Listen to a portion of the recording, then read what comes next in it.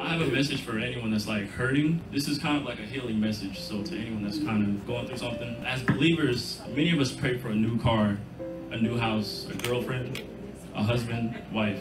Amen. But we overlook the most important thing, the only thing that matters in this life, our salvation, our relationship with our Savior, Jesus Christ. My message to you all today is God is enough.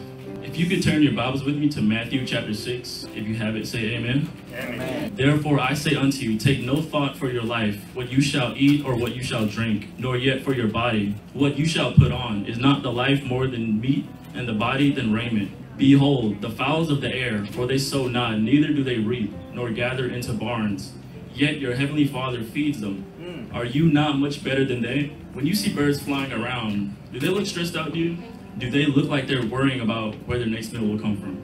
No, they appreciate the wings that God gave them. They appreciate the air they're flying in. We are much more than birds. We can speak to God directly, so why do we worry? And we're still in Matthew chapter 6. If you can go to verses 19 and 20. Lay not up for yourselves treasures upon earth, where moth and rust does corrupt, and where thieves break through and steal. But lay up for yourselves treasures in heaven, where neither moth nor rust does corrupt, Amen. and where thieves do not break through nor steal. And then if you could turn to Colossians chapter 3, verse 2. Set your affection on things above, not on things on the earth. Yes. Romans chapter 8, verse 18. For I reckon that the sufferings of this present time are not worthy to be compared with the glory which shall be revealed in us. A lot of us are familiar with the book of Job and how God put him through many trials and tests. How he allowed the devil to destroy his life. It was actually so hard that Job cursed the day that he was born. But in the end, God gave him twice as much.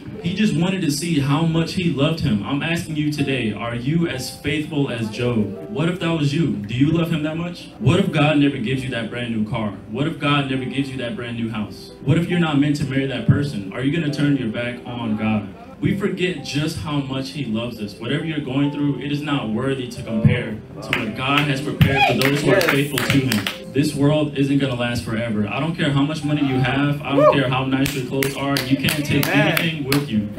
Rich or poor, everyone goes into the same ground. Amen. These clothes are temporary. I don't even own this body. This belongs to the Lord. Everything dies in this world. Everything gets old in this world. But our treasures in heaven, our eternal life is forever. We were created to serve him, not to serve our flesh.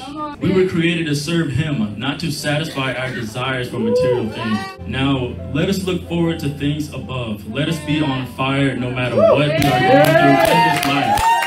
We are so blessed to be children of God. He handpicked each and every single person in this room to be his child. Don't worry about anything, but instead pray about everything. God is enough. Thank you.